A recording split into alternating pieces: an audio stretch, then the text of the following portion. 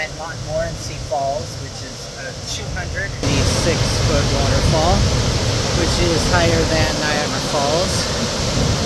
As you can see, there's a walkway up top with people on it. It's definitely pretty large. There are a couple of nice little waterfalls beside it. This was a hydroelectric plant in the early 1900s. It's just been converted into a tourist